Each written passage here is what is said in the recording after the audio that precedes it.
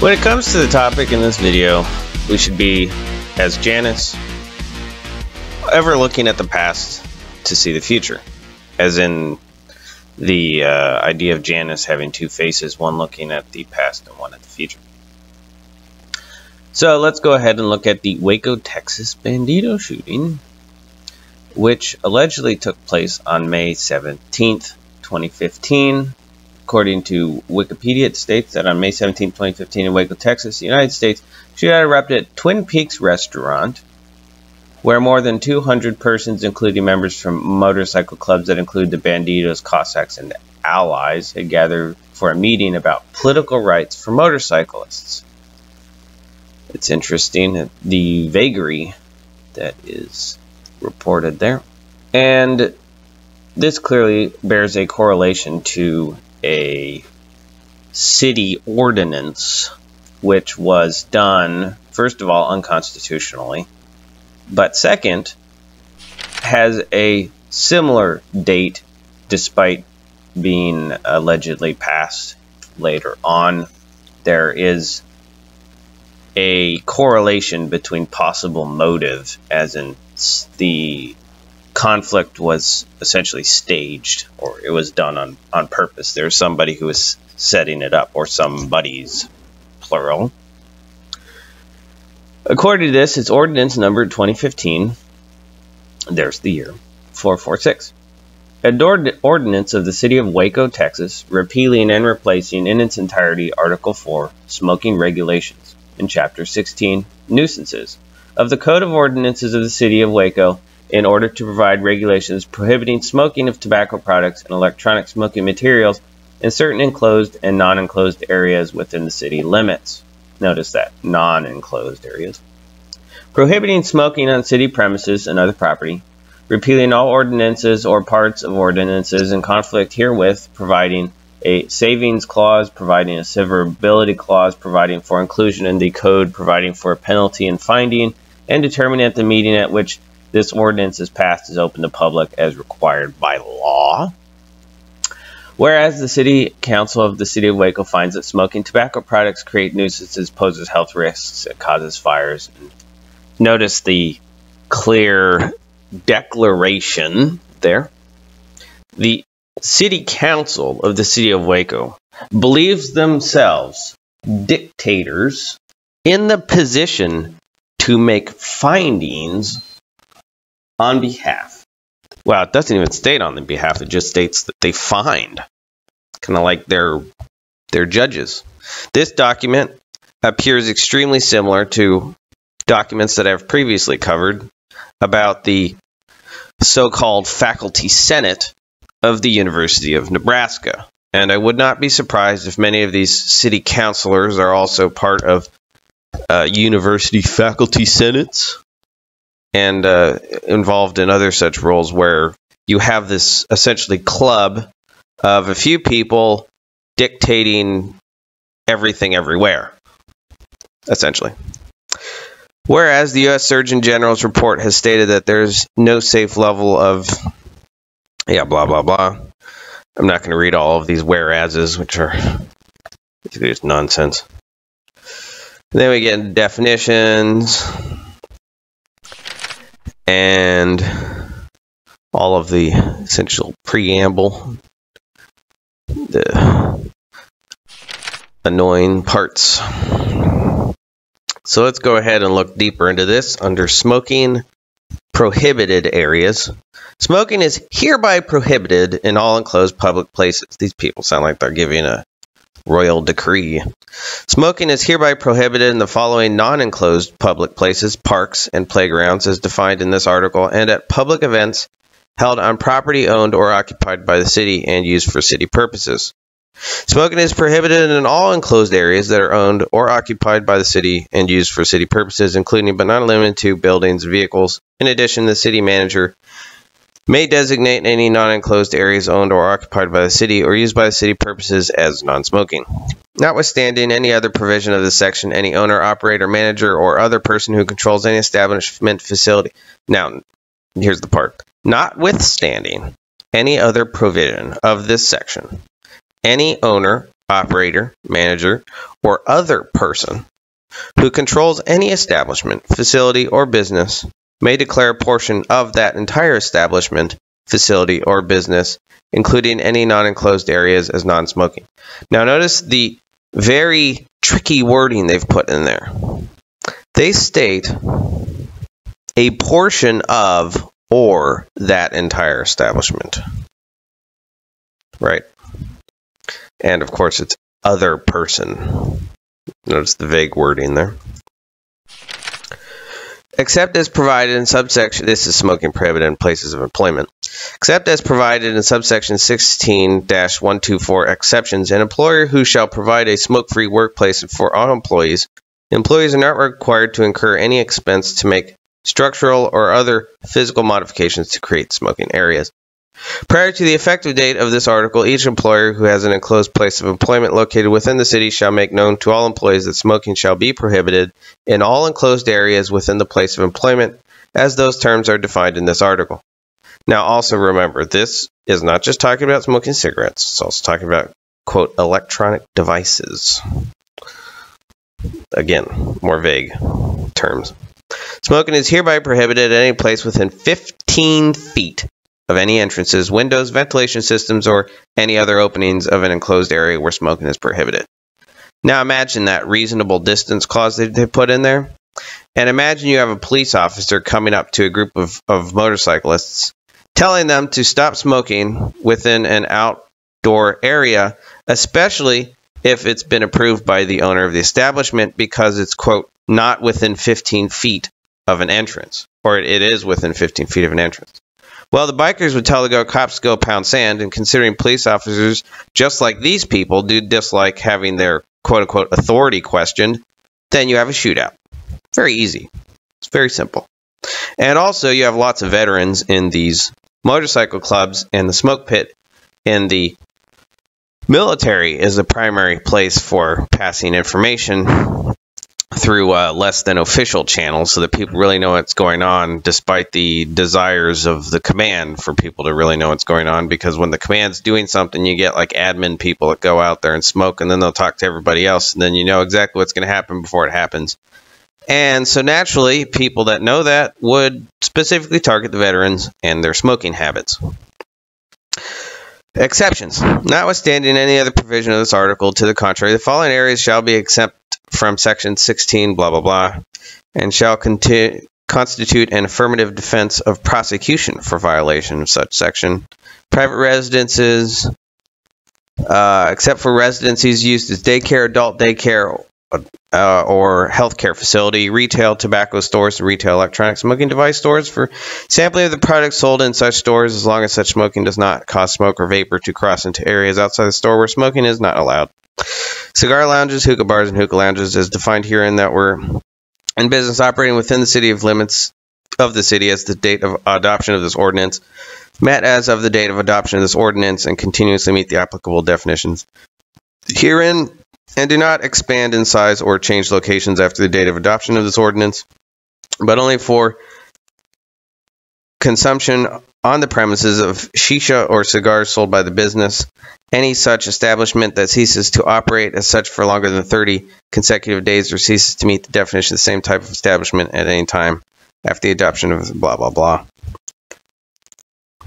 Those outdoor areas within 15 feet of a door that is not the main public ingress/egress of the establishment and that leads only from a designated outdoor smoking area of the establishment to an area where smoking is prohibited. The door must remain closed except when someone is entering or exiting the area, so on and so forth. And then if you imagine you got a group of bikers that are outside of the front entrance around their bikes smoking, well, they are within 15 feet of a front door. Now we get into the very obvious evidence that this is a targeted approach to the motorcycle club uniting at the Twin Peaks in Waco. No duty or obligation. In undertaking the enforcement of this article, the city is assuming an undertaking only to promote the general health, safety, and welfare of its citizens. Yeah, sure. The city is not assuming any, those are of course the juridic citizens, just got Gotta mention that one. Not the human ones, the Druidic ones. The city is not assuming any duty or obligation, nor is it imposing any duty and or obligation on its officers and or employees, nor is it liable in money damages or otherwise to any person who claims the city and or one of its officers and or employees breached any such obligation and the breach proximately caused injury. Notice that. They like to basically make declarations that they're not liable for any of the actions that they take. Love it when they do that in these stupid contracts. This is a contract, mind you. It's just not one. It's a one-sided contract where they sign it and declare that nobody else needs to be aware of it, basically. Although it does state that it needs to be put towards the public according to law. Now, in the way that the manner they usually do that is in a very mischievous way where the public humans can't access it, but the juridic entities can. So more word games there. Shall be unlawful for any person who owns, manages, operates, or otherwise controls the use of any premises subject to regulation under this article to fail to comply with any of its provisions. It shall be unlawful for any person to smoke in any area where smoking is prohibited by the provisions of this article. Any person who violates any provision of this article shall be subject to the penalty for violating this ordinance as provided for in Section 1-14 of the Code of Ordinances of the City, which shall be a minimum fine of no less than $50, no more than a maximum fine of $500, as follows. Severability clause. The terms and provisions of this ordinance shall be deemed to be severable, and that if any section / subsection, sentence, clause, or phrase of this ordinance shall be declared to be invalid or unconstitutional. Notice that. Shall be declared to be invalid or unconstitutional. Well, who's doing the declaring, right? That would probably be them, because that's how they operate usually. Only they can declare it invalid or unconstitutional. The same shall not affect the validity of any other section, subsection, sentence, clause, or phrase of this ordinance, and the remainder of such ordinance shall continue in full force and effect, the same as if such invalid or unconstitutional provision had never been a part hereof. What a crock. Trying to cover their butts, basically, from what they're doing. Nothing in this ordinance shall be construed to affect any suit or proceeding pending in any court, or any rights acquired or liability incurred, or any cause or causes of such action acquired or existing under act or prior ordinance, blah, blah, blah. The usual. Let's go ahead and look at who enforces it. Well, I forgot to include the enforcement clause, but either way, you can look up this ordinance, and as you can imagine, the usual culprits are enforcing it. And considering the effects of the shootout in Waco, we know that police officer shows up, questions a motorcycle rider, and naturally everything escalates, and so on and so forth. The usual. Now, Waco stands right between Austin and Dallas-Fort Worth along the Interstate 35. And then their development map, of which there was road development around the time of the Waco incident, looks a lot like a development map for a metro system, being that the road is surprisingly straight versus a road that goes over the surface of the land and is restricted to the ebb and flow of the terrain. If we're going to use a water-related wording there, like ebb and flow of a river, so on and so forth. But anyway, if it's an underground metro, they usually appear straight. And this particular topic I've covered before, but in the current circumstances, we find a similar thing playing out around the Banditos group in Texas again, and killings that are going along the parallel interstate, which instead of going through from Austin to Dallas-Fort Worth, it goes from Houston to Dallas-Fort Worth, and similar things, so on and so forth. But when we look at these articles, notice the strange coding and patterns that develop, such as 3 killed, posted twice in the same manner from 2 different outlets. And then when we look at another page, we find the same 3 alleged instead of 3 killed. but with a 3 in the same spot. And we also have 3 dead in 2 separate shootings. Both of those, 3 plus 2 equals 5. And then on the next one, we have at least 5 motorcyclists shot in separate locations in Texas, and that's right below 3 dead in 2 separate. And 3 plus 2 equals 5, so there's something weird going on here with the numbers being posted.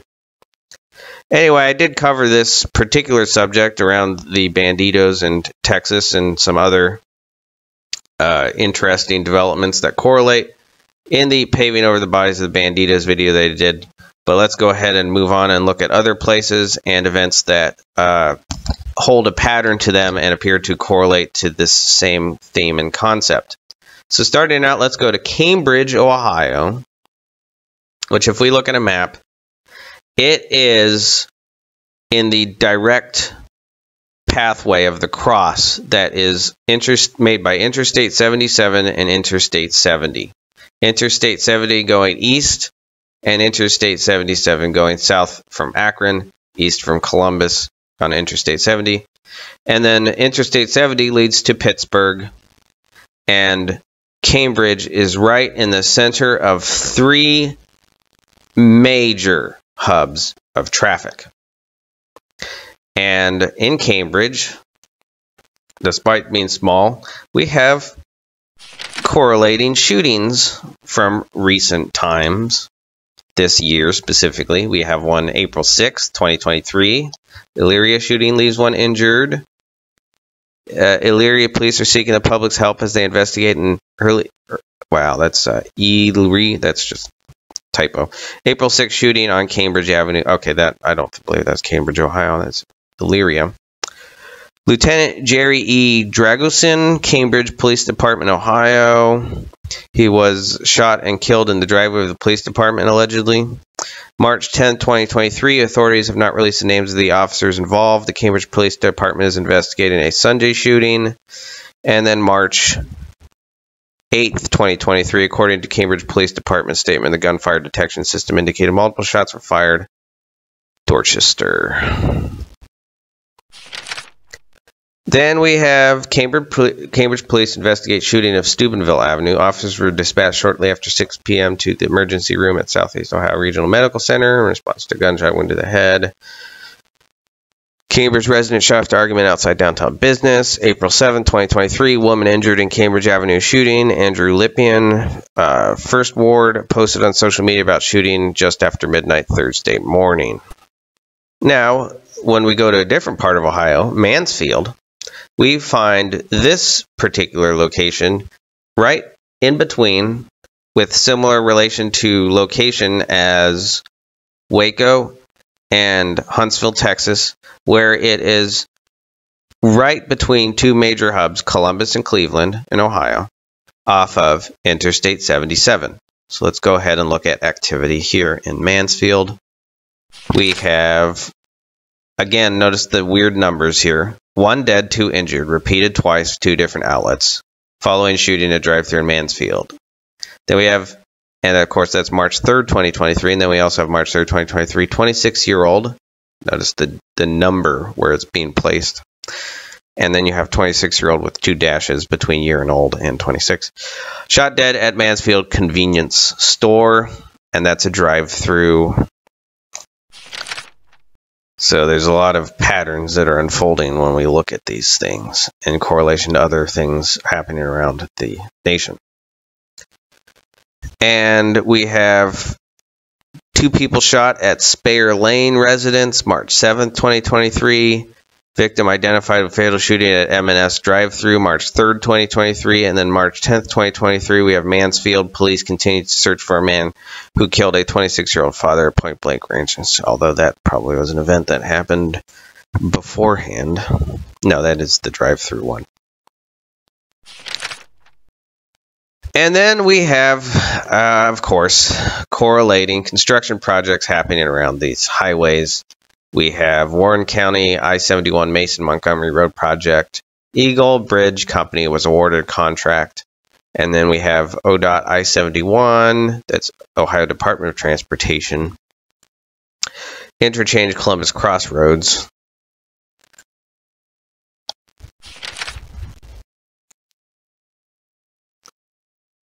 Ohio I-70, I-71 Improvements East Trench Project.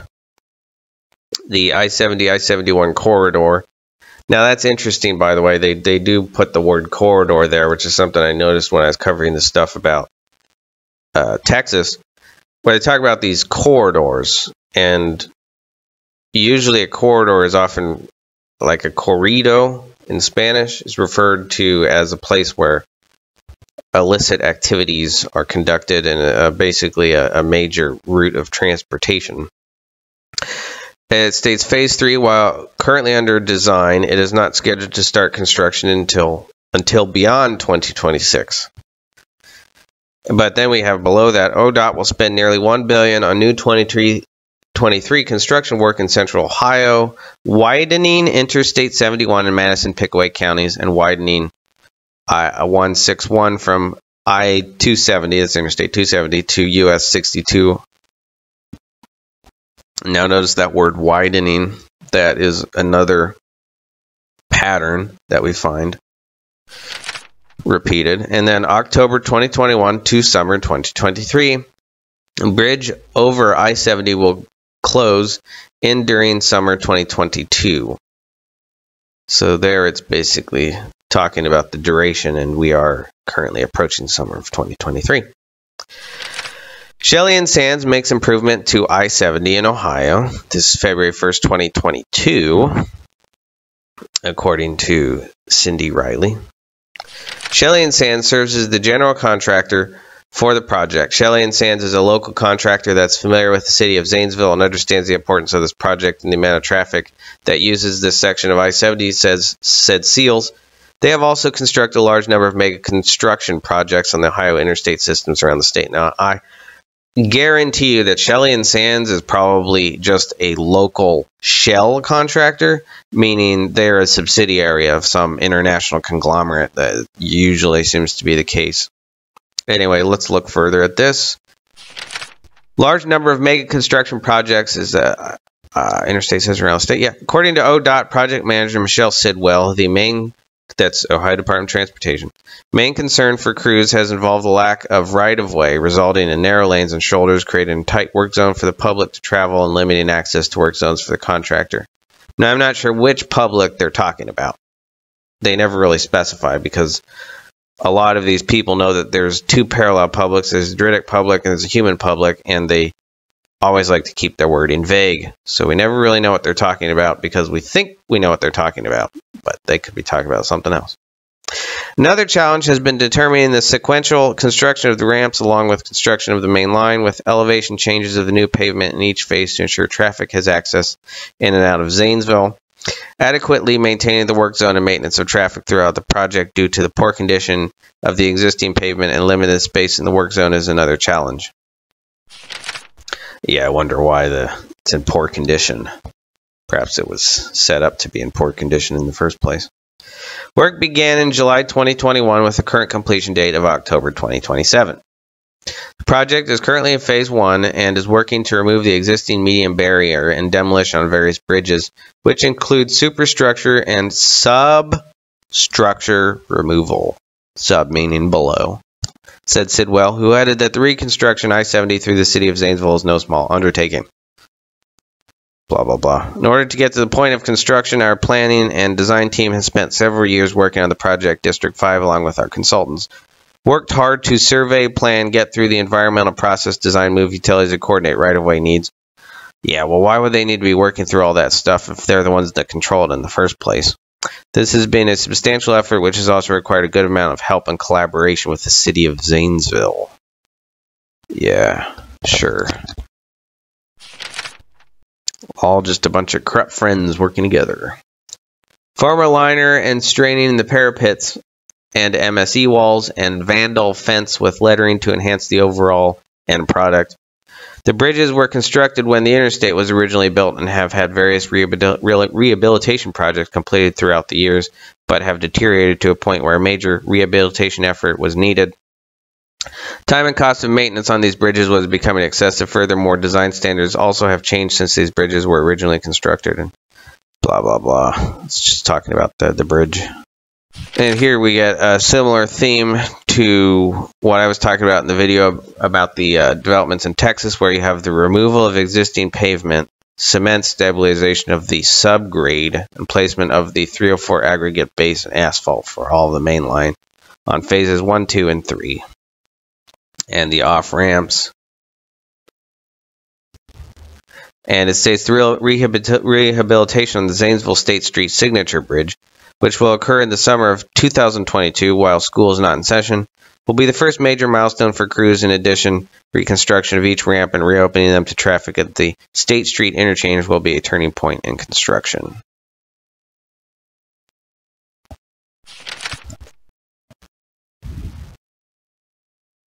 Other major milestones will be the completion of each phase of construction, said Sidwell.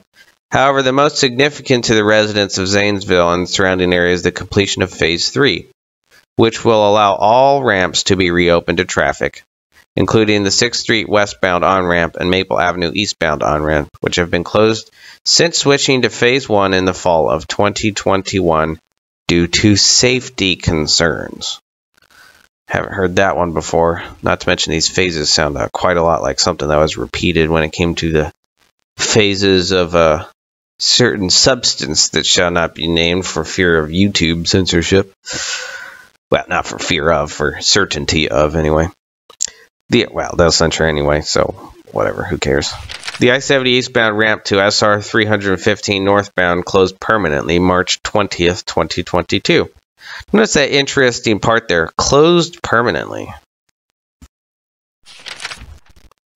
Then October 2021 to summer 2023, the State Street Bridge over I-70 will close, and during summer 2022, the ramp from 6th Street to I-70 West will close in October for approximately 5.5 years. Very interesting there. ODOT will spend nearly $1 billion on new 2023 construction work in Central Ohio, widening Interstate 71 in Madison and Pickaway counties, improving I-270 and I-70 interchanges to Columbus, and widening. There we go with the widening thing. And road construction closes I-70 westbound to SR 315 northbound in downtown Columbus 315. Next phase of the downtown Megafix enters a new stage this weekend. That's March 24th, 2023. And the first one was March 15th. Now the company selected for this, Kokosi, makes strides on $1.3 billion downtown ramp-up in Columbus. Ohio Department of Transportation's ODOT $1.3 billion I-71 downtown ramp-up project in the city of Columbus, Franklin County.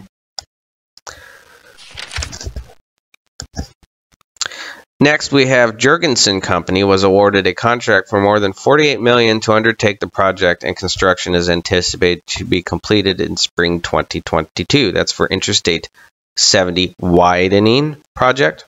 So this company, Jurgensen Companies LLC, when you look into their business filings, they are made by GFH Entity Services, Inc. And there you've got the information that was signed on that. Now, as usual, when you look up GFH Entity Services or anything with GFH, we get a good number of companies, and it, as always, represents a maze of shell corporations that bounce around. So let's go ahead and look at one of them. That would be the GFH Holdings, Inc., or Haas Holdings, Inc., HAAS. And that allegedly is incorporated in Sturgis, or in Oxnard, California, off Sturgis Road. And then there is a Haas Holdings Ltd. In the United Kingdom.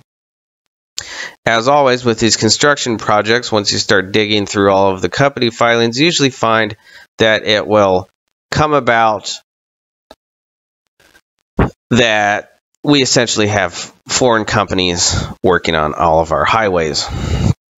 And this company allegedly was dissolved in the 24th of March 2020. I guess the associating entities did not get the memo in the United States. And then, of course, in Texas, you have Ferrovial, the Spanish company. Now, let's go and look at some other places around the nation, such as Columbia, Missouri, which is interesting, was spelled M-I-S-U-R-I in Google. I wonder if that's an accident. And then Columbia is off of another interstate, but it is right between two hubs again, San Luis and Kansas City. Those are two large city centers. Of course, naturally, we have recent shootings.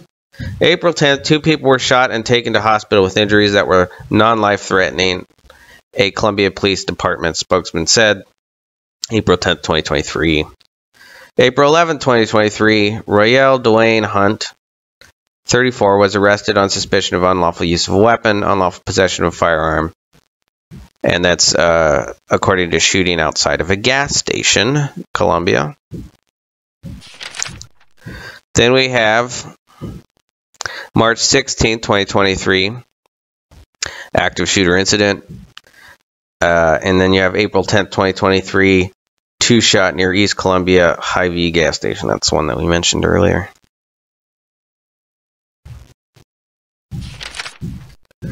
Let's look at the companies for Missouri. 4-company team named as contractors for Missouri River Bridge. Team of companies from Wisconsin, Virginia, Tennessee, and Minnesota. That sounds like the Shell Corporation game to me.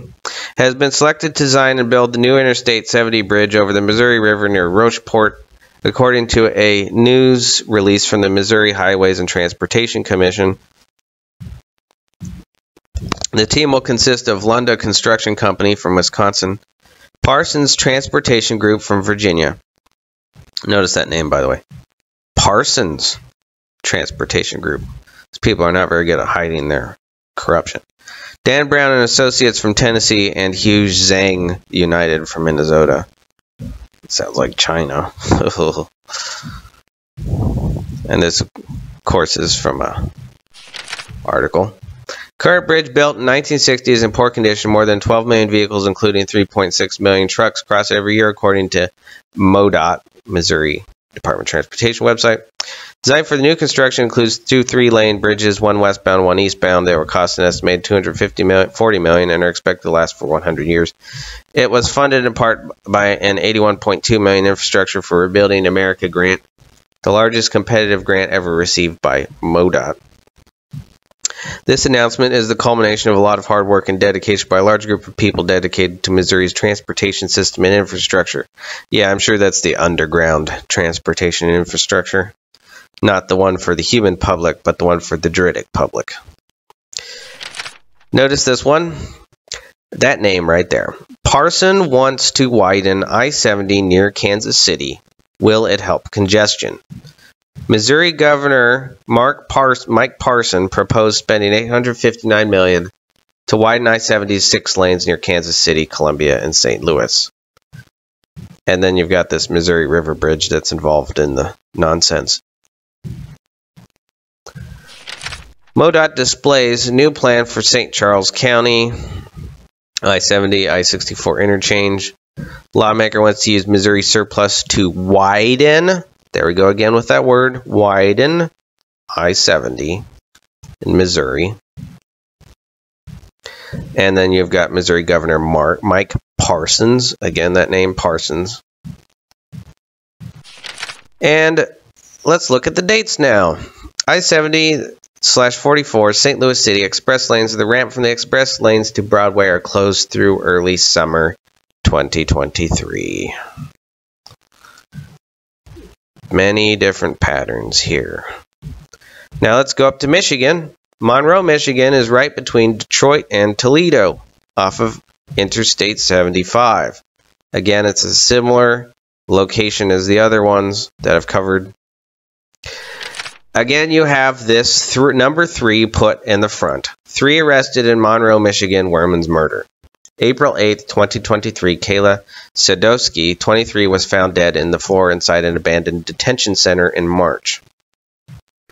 Monroe Police Department 2, beginning with letter 2, number 2, by the way. Members of Monroe County bank robbery crew arrested after 15th heist in 5th state. 50-mile chase, blah, blah, blah. March 13th, 2023, 18-year-old suspect from Monroe arrested and charged with assault.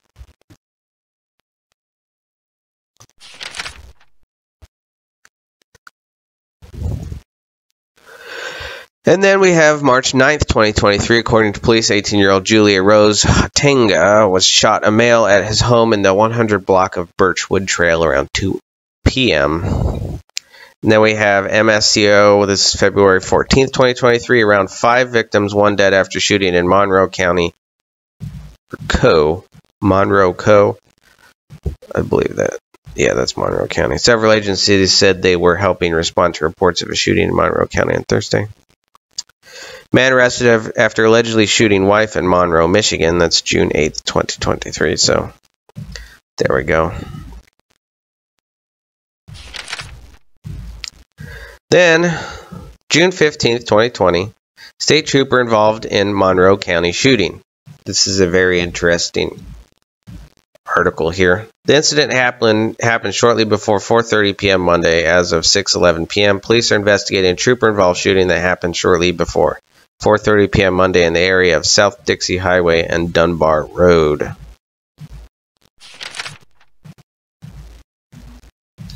The Michigan State Police reported via Twitter that the 2nd District Special Investigations Section was sent to Monroe County for trooper-involved shooting. Preliminary information is the trooper was dispatched to a suspicious white male walking in the street with a knife yelling at cars. When detectives arrived, we will update this incident with current information. Medical condition of the suspect is unknown. It's kind of interesting. Seems very suspicious. Nearly a dozen marked vehicles from Michigan State Police and Monroe County Sheriff's Office were in southbound lanes of South Dixie in the area in front of Muggsy's and Gruel Buick GMC for over an hour. Both southbound lanes were blocked in that area. Northbound traffic was allowed to continue. That seems a little odd for just one person running around with a knife yelling at cars, doesn't it? Little odd.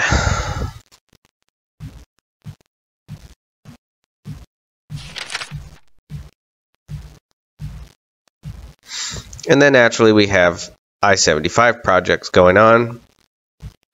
February 21st, 2023, 27 southbound I-75 exits at 12-mile road, 11-mile road, and eastbound and westbound I-696 will be closed for construction season. It's the Michigan government, which is a corporation, of course. 2023 construction on I-75 between I-696 and 13-mile road has been underway since late February, with motorists utilizing 2 lanes in each direction. Set of 7 projects to reconstruct, widen, and improve I-75.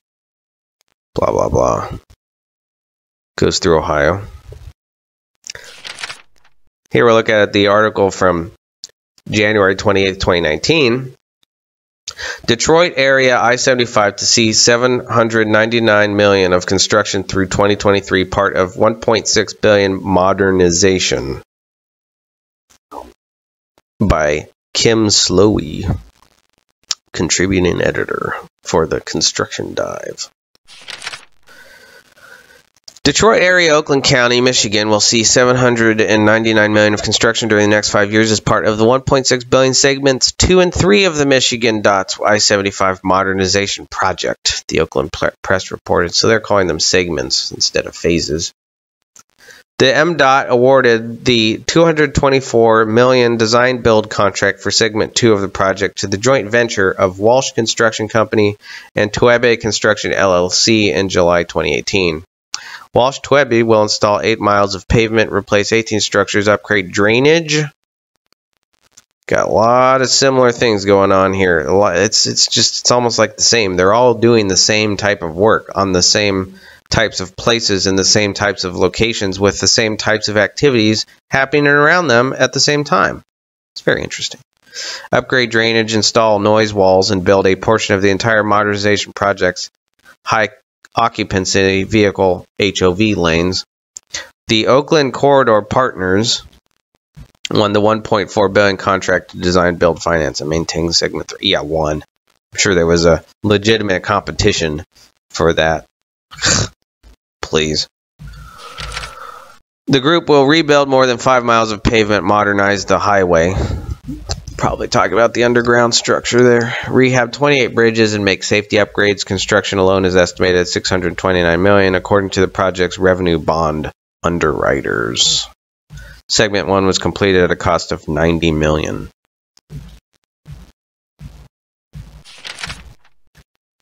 The MDOT's original plan was to award as many as 5 separate contracts for the 18-mile I-75 modernization. The decision to divide the project into 3 pieces and hand over Segment 3 to Oakland Corridor Partners.